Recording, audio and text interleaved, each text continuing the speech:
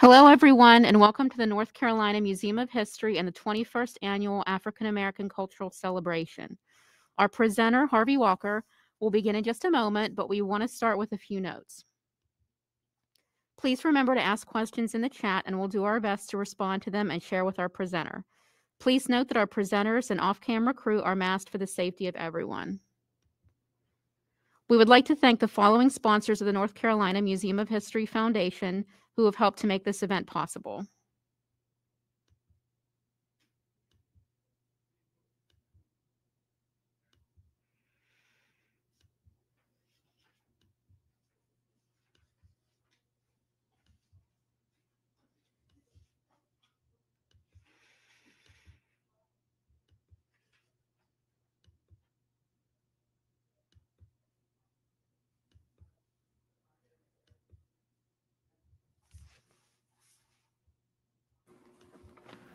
Hello, and welcome to the 21st Annual African American Cultural Celebration at the North Carolina Museum of History.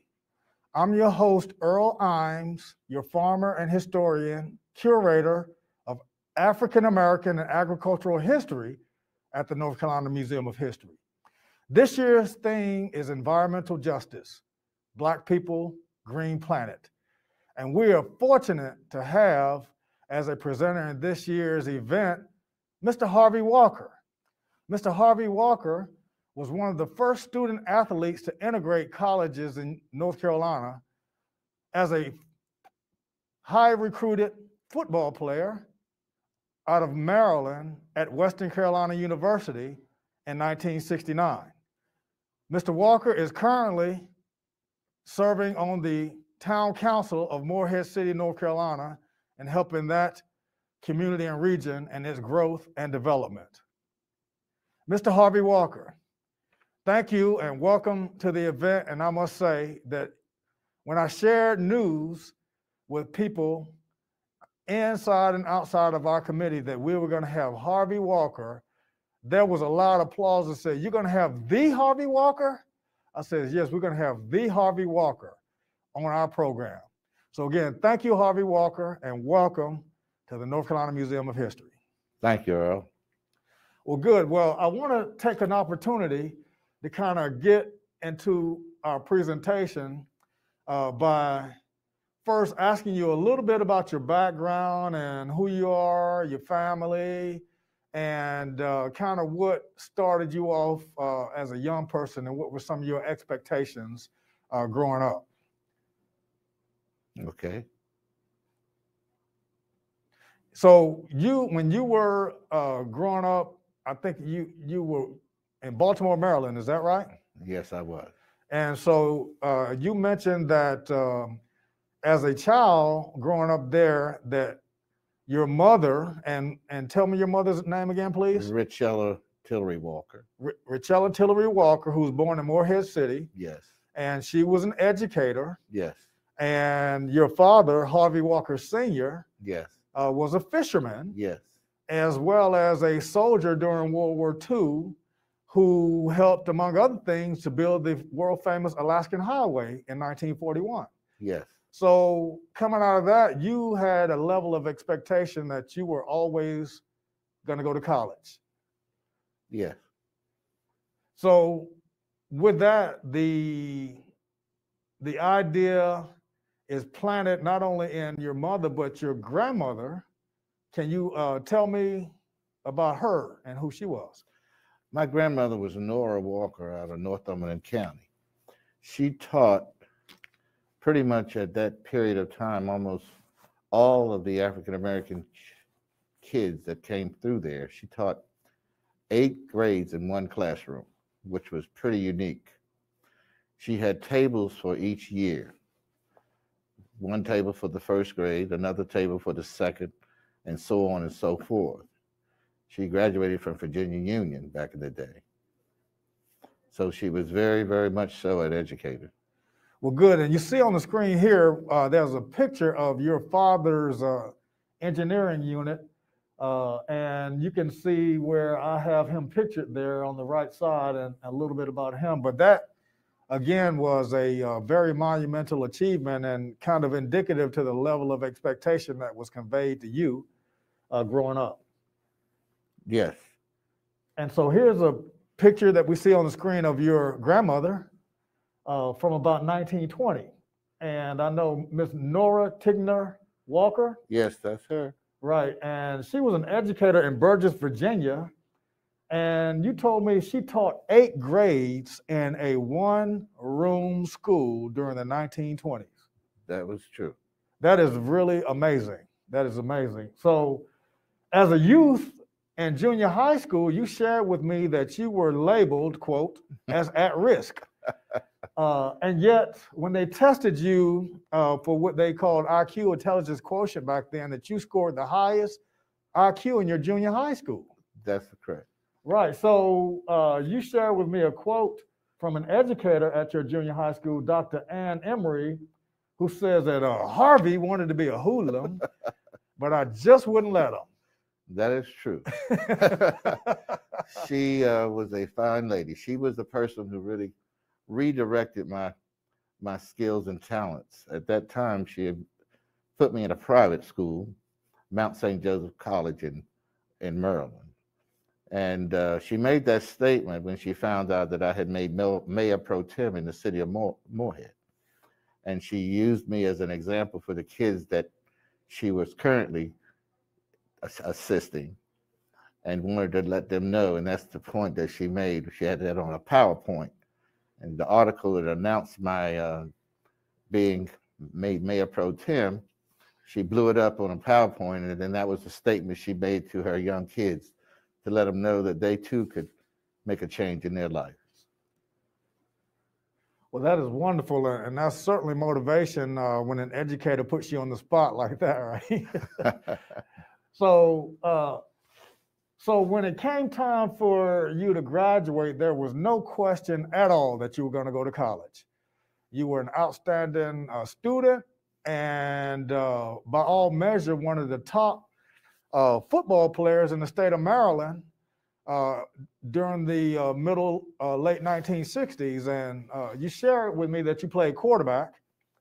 And with that being the top position on the field, logically drew a lot of attention from scouts. And yet you said your mother had the final say or a lot of influence, shall we say, on where you attended university. Could you expound on how you wound up at Western Carolina? Well, initially, I grew up in a neighborhood where a lot of Baltimore Colts and Baltimore Orioles, who were professional teams, lived. Lenny Moore and Donnie Michi and Gino Marchetti lived across the alley from where I lived, and Frank Robinson lived around the corner. I learned how to play football by playing with Lenny Moore. Okay. Wow, with the old Baltimore Colts. Yes. Wow. Now what a tremendous. So he would take us out and play. I was recruited to go to Louisville, and when I got there, my person who was supposed to be my, I guess you could say, show me around, was Wes Unseld at that time. Wow, the NBA Hall of Famer. And we got there on that Friday, and my parents didn't see me no more until that Sunday. And when I came back, they said, "You will not be going to this school." So my mother graduated from Livingstone College in Salisbury, North Carolina. In Salisbury, North Carolina. She wanted me to attend Livingstone. At that time, they didn't have money to give me a scholarship. So my coach, Gene Niebeline, who was a coach at Mount St. Joe, sent my films and things up to Western Carolina and Appalachian and a few other schools. Well, my first trip was to Western Carolina. Well, I came up there after they saw me run the 40. They offered me a scholarship that day. What'd you run the 40 in? I ran a 40 around a 4.445. A 4.44. Now that is unheard of. Even, I mean, that's elite speed today. Yeah, but yes. And at that time, I loved to ride horses, and it was a coach up there who had horses, and they put me on a horse, and I signed that same day. Well, good. Well, so you get to Western Carolina, And you had been a standout star quarterback in Maryland. And yet, when you get on campus, they put you on the other side of the ball on defense, which is interestingly a standard modus operandi for integration of college football and football in general back in the 60s and 70s. Tell me a little bit about that. Tell us a little bit about that. Well, when I came back from when I came to Western, I came as a quarterback, but as a running back. And the coach from another school, a guy from Asheville, who eventually he ended up bringing his running back to Western, which then made it so that I wasn't able to be at that position. I had to play second string at that point because this guy was pretty good anyway. But he also brought his coach with him from Asheville. So at that time, the coach moved me to defense to play defensive corner, which I ended up doing okay with that position.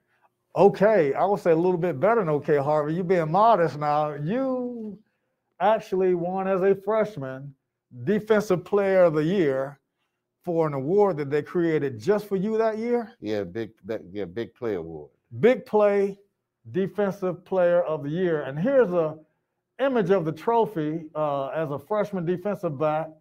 You won the award created just for you. So that is an interesting accomplishment, a very big accomplishment, especially for a freshman coming in college and then switching complete new position. That says a lot. Well, I set a record that year that still holds to this day. Well, you know, I hear you because, you know, we've had a lot of conversations, and one of the things you keep telling me that I was Deion Sanders before there was a Deion Sanders. And when I look back in the records in the record book, I was like, wow, this is amazing. I mean, how is it that in 2022 and 2021, we're finding out just about the prowess on the field of a Harvey Walker, someone who was Deion Sanders before Deion Sanders was prime time. And this is an image of you on the screen where the, I guess the famous number 22 is almost a sense of foreshadowing. So when you switched over to the defensive side of the ball, it was like lightning out of a bottle. And I had an opportunity to interview one of your former coaches. In fact, the only one who's still alive today, Mr. Don Denning. He lives out in Georgia now. And we had a wonderful conversation, and he shared so many compliments about you and was thankful for what you had done for university and for college sports in general, and how well-deserved the honor was for you to be installed into their Hall of Fame. But you see on the screen there, it said, this was a quote that he shared with me in the phone interview. Wow. I mean, that's how he said it. Harvey Walker, wow, synonymous. Harvey could cover anybody in college sports, man to man, anybody. And then we would drop in a three deep zone defense, which means that you had to cover a part of the field. But very rarely is someone responsible for covering half or 1/3 of the field. And he said that you could do it with ease and even go over to the other side of the field and help the other safeties or corners if need be. And he goes on and says that he later coached at Clemson University, which is synonymous for football and college sports, and Memphis, and that he sent 12 cornerbacks or defensive backs to the pros, and that you were the best by far of all of them. And so I thought that was a tremendous compliment.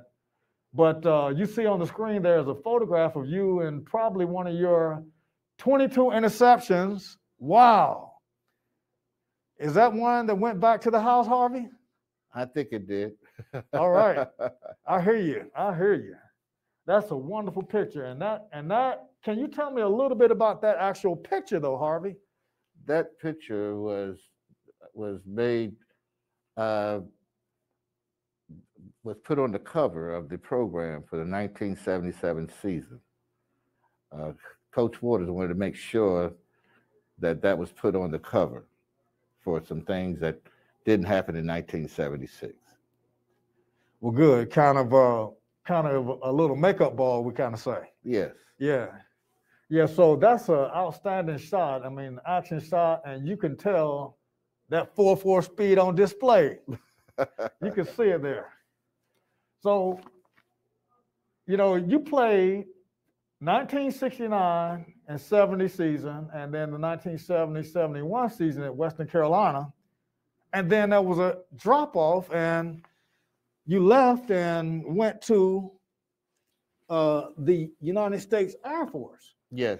And I'm saying to myself, wow, how in the world does a cornerback, a defensive back of that skill level make a decision to go and serve his country? I mean, it sounds like the Pat Tillman type of stuff from the NFL, where you just quit at the prime, you quit at the height of your ability, and you go serve your country at that time in Vietnam, which was no small order. And so when I met with you at your home in Morehead City, and you shared with me a picture. If you see on the screen, there's a photograph of the helmet there, but if we can pan, I have a picture of your unit in 1972, which shows you in the United States Air Force.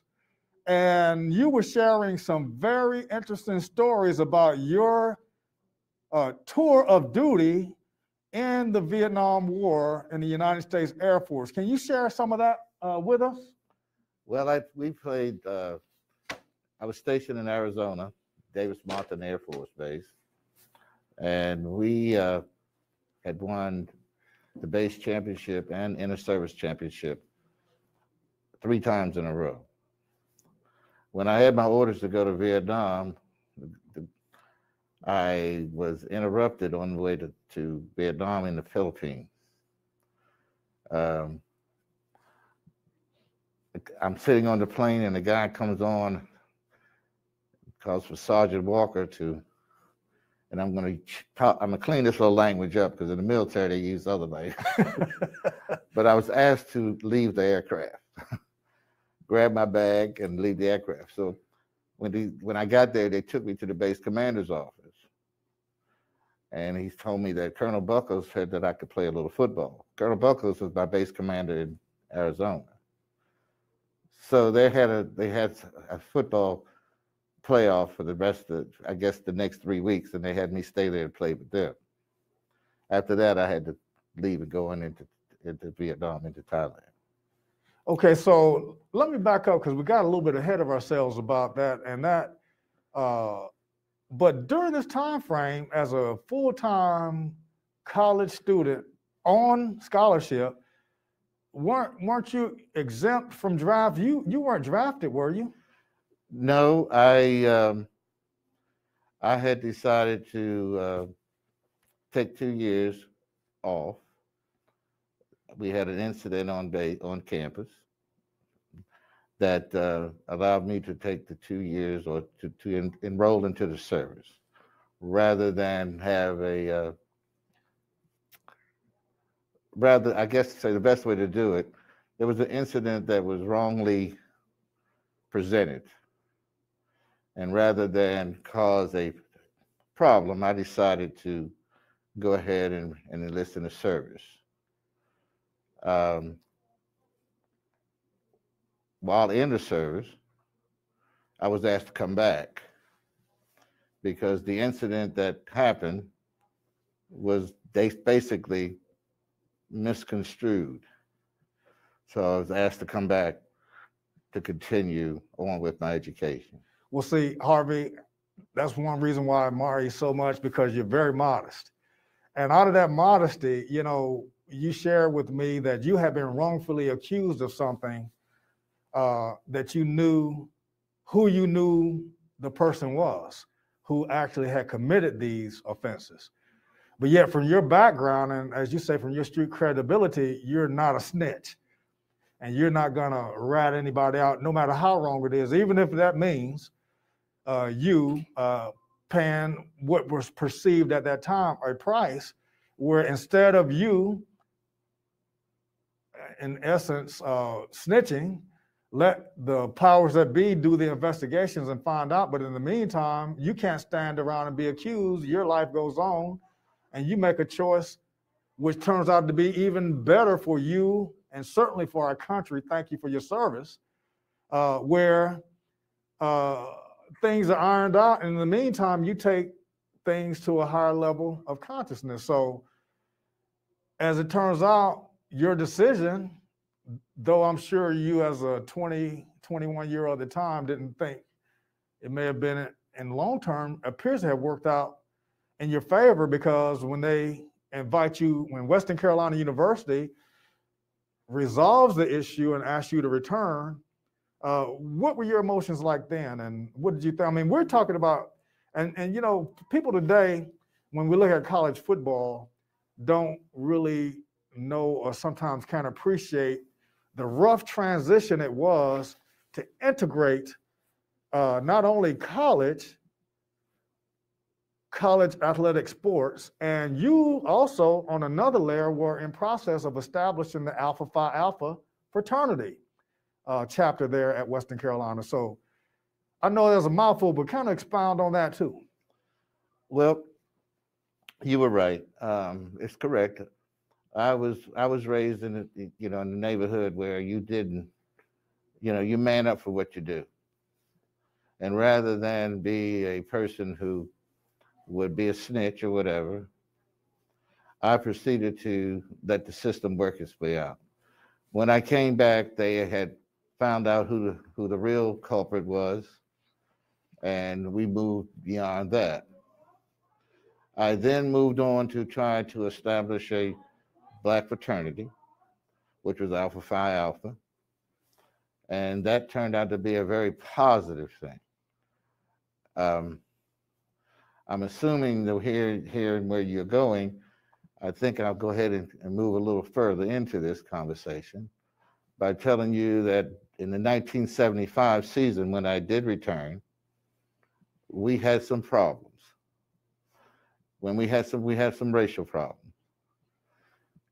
During that time, I noticed that we had some of the African American men had been basically unfair to each other, and I couldn't understand why. I heard one of them say to each other, "I hope that you get hurt." Well, what was happening, they were stacking people behind each other. The African American guys had to play in one position. So I proceeded to take it to the coach to ask him, could they give him another opportunity to try out for other positions? Well, that didn't go over too well. Okay. And the coach is the head coach is Bob Waters at this time?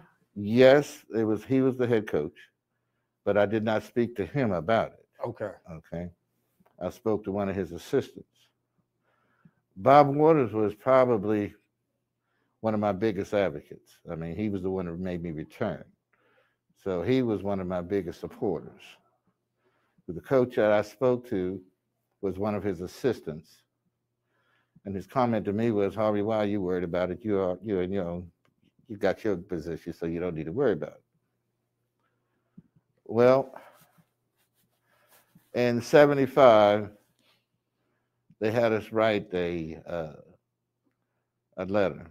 In other words, they asked you, because the season was so bad, they wanted us to say, give your opinion of what you thought the season was. Don't put your position. Don't put your name. No, I'm sorry, don't put your name. Just put your position and your classification. Well, being an older gentleman, I knew how that would work, so I just wrote a two-sentence document.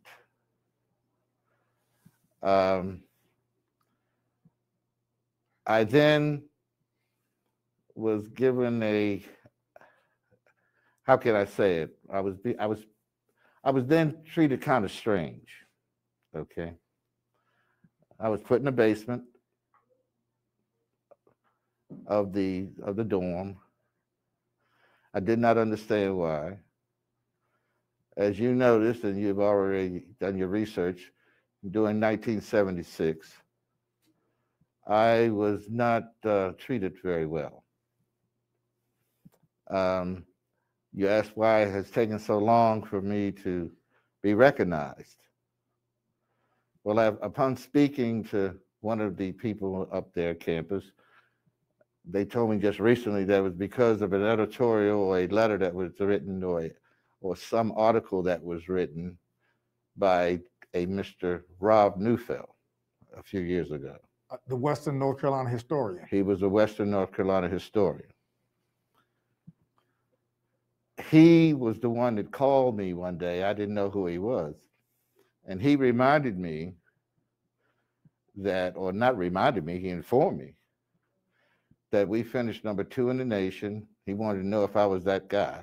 Was that Harvey Walker that played on the team that finished number 2 in the nation? At that time, I knew nothing about that. Right, and just to remind our audience, this is before the internet.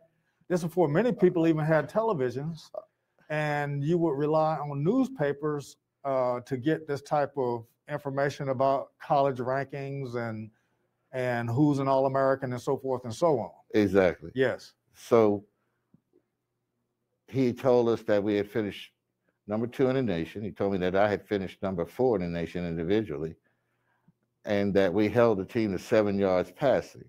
Unheard of. Okay. I knew none of this. You mean, now stop right there. You mean that for that season that the opposing team averaged only 7 yards per game passing? No, the last game. The last game. Okay. Last game. The last game you held them to 7 yards. Right. Just amazing in and of itself. Okay, I think the record was that year we held them to less than 62 yards or 56 yards, something like that.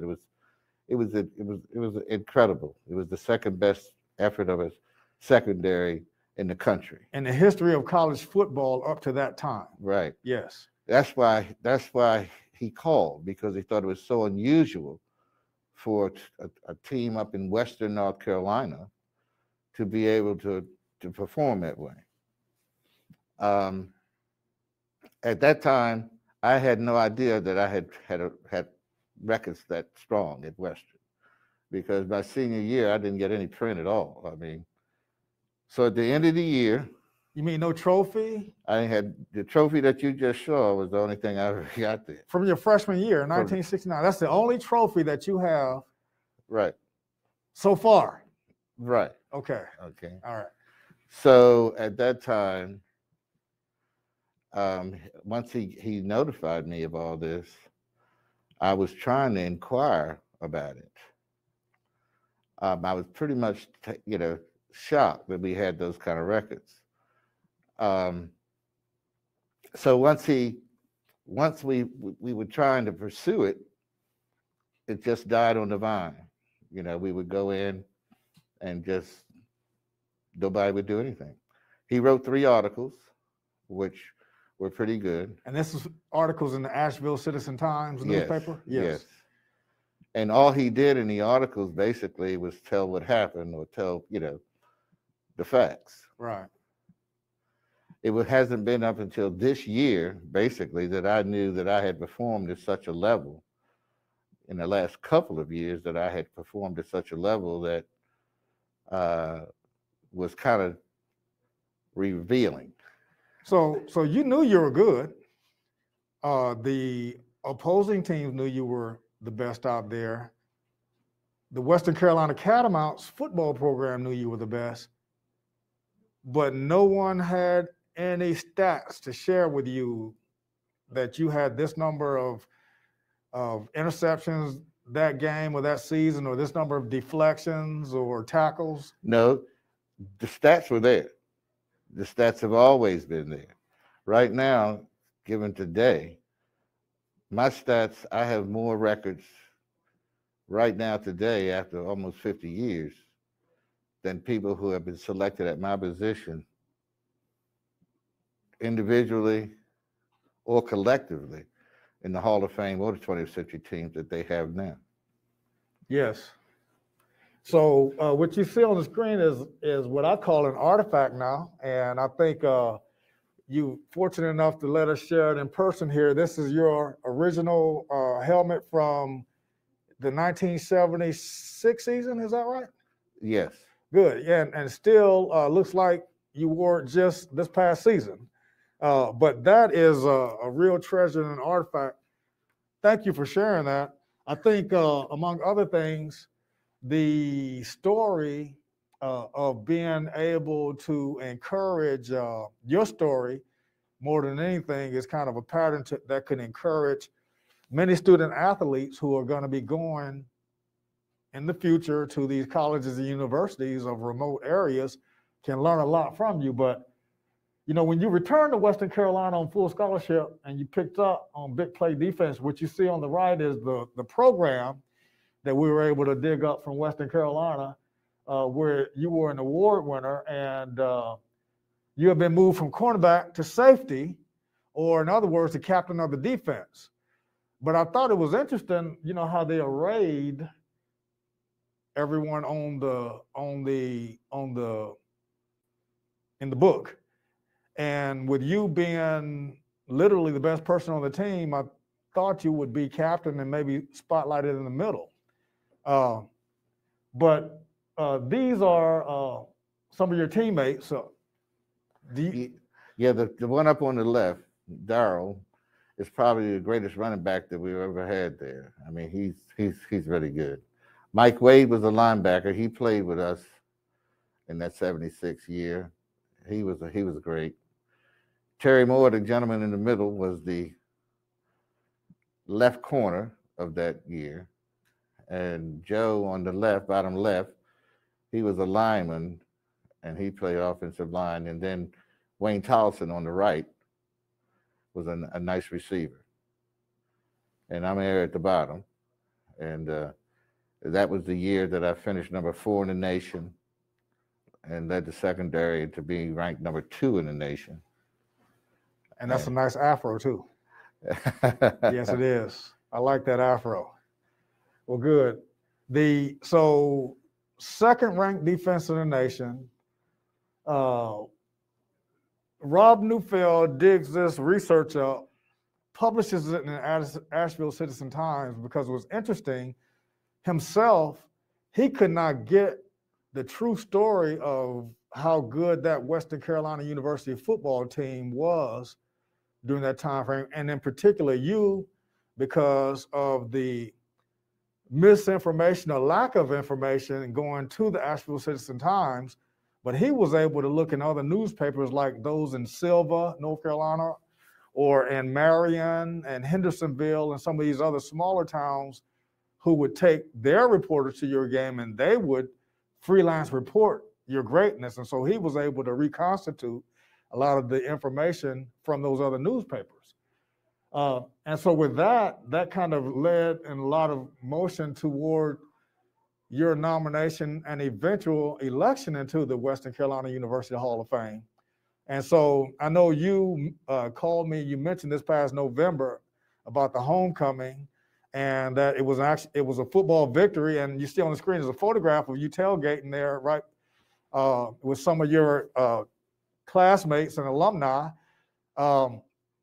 But tell me a little bit more about that weekend and how you were feeling when it came time for the actual induction into the Sports Hall of Fame. Well, you know, my tenure at Western Carolina University was a good one. When I say that, I met some very good friends. You don't judge a university for the acts of a few. But the university is a great school. I mean, I had a very good time there. Still have some good friends there. When I went back up there, it was a very touching moment to go into the Hall of Fame.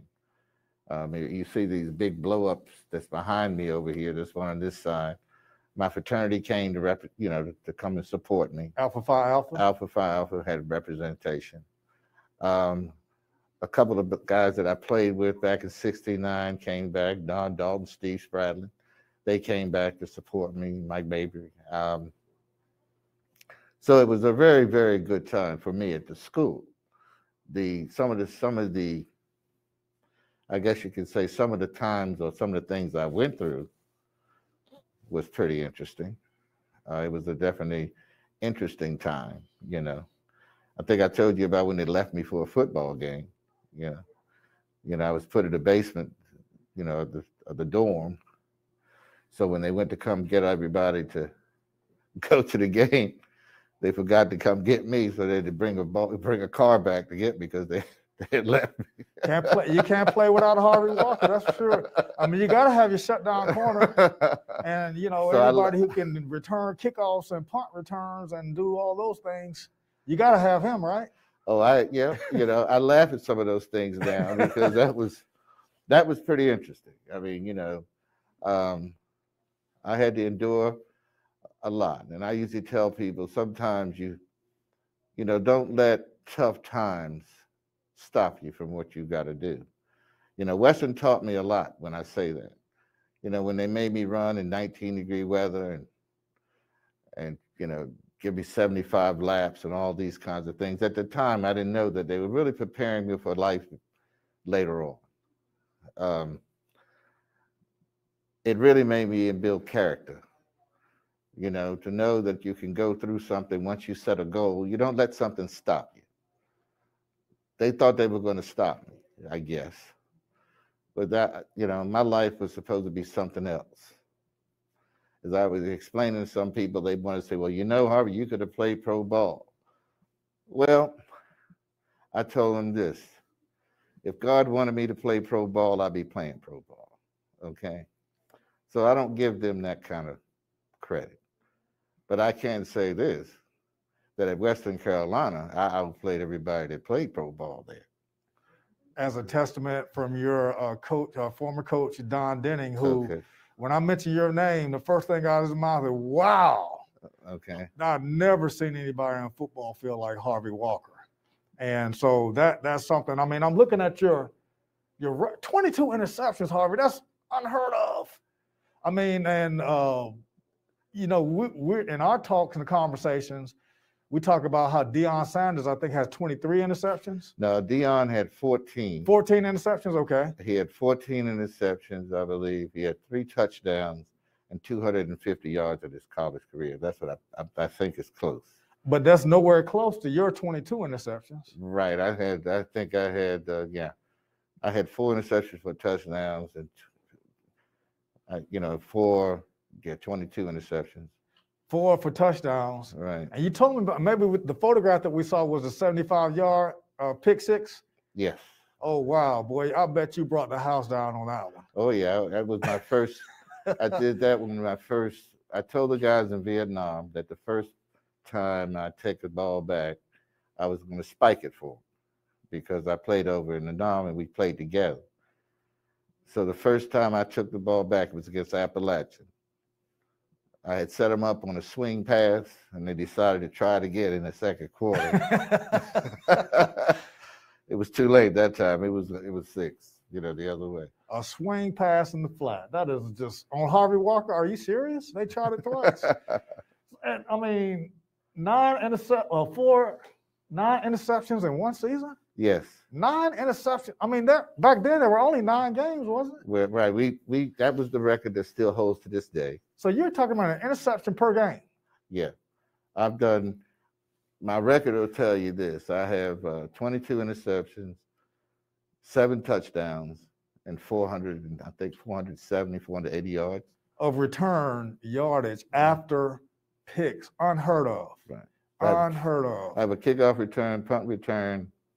The only time I played offense, I caught a touchdown. And then the rest were just Harvey, big playmaker. That's all. Just make big plays. They don't even test you at some point, I would imagine. I mean, and we talk about you anchored the second best defense in the NCAA in 1976. One of the founders of Alpha Phi Alpha at Western Carolina University. You established the Harvey Walker Scholarship at Western Carolina in 2000, and I'm sure there are a lot of grateful students for that. And then finally, coming full circle to reconcile your induction into the Western Carolina Football and Sports Hall of Fame. Congratulations. Congratulations. Well, thank you. And thank you again for your service and your dedication and your absolute role model for so many people who can look at how to attack and persevere through adversity. And so, you know, well-deserved honor in the Western Carolina Football Hall of Fame. So, you know, today you moved back to Morehead City. You've been recently reelected as a city councilman, city council person, and you know, you're instrumental in the development and the planning of the Crystal Coast and Morehead City, and at the same time balancing the interests of the long-term residents there. Because as we know here in North Carolina, we're a destination place. People want to come here from all over the world. But even us here in North Carolina, we love to go to Morehead City and to the beach. And I can imagine the struggle that you have, you know, balancing that development and maintaining the interests of the longtime residents. Can you speak a little bit to that? Well, Morehead City is my home. It's a beautiful place, and I would encourage anybody and everybody, come on down. You will enjoy it. It's probably, we call it a hidden paradise. It's a beautiful place. We've got wonderful people. I would encourage you to come. As I say, it's the best place on the East Coast. One of the best places in the world, and some of the best seafood. Best seafood on the East Coast. Yes, yes. Our beaches face south, which makes it better. You get to see a sunrise and a sunset on the Crystal Coast there, and so I would encourage you, anyone, if you want to come to the beach, come to Morehead City, Crystal Coast, and you won't go to any other beach after you've been there. I hear you. Well, Harvey, thank you so much. How can people reach you in Morehead City and the Crystal Coast? I can give you my email address. It's harveywalker06@gmail. And my phone number is 252-622-2665. Please give me a call if you need any assistance, but come on down and enjoy yourself. Well, Harvey, I know you're a popular man, but you're about to be more popular giving your number out. And I think people are going to enjoy talking to you and learning from you, and they will especially enjoy going to see and visit you in Morehead City on the Crystal Coast. So again, thank you for everything that you are doing today, will do, and certainly what you have done in history and service for our country and for our community. Thank you, Harvey Walker, Jr. Thank you for having me. Yes, and again, this is Earl Imes, your host for the History, Film, and Enterprise Forum of the African American Cultural Celebration, the 21st annual event. Thank you for joining us.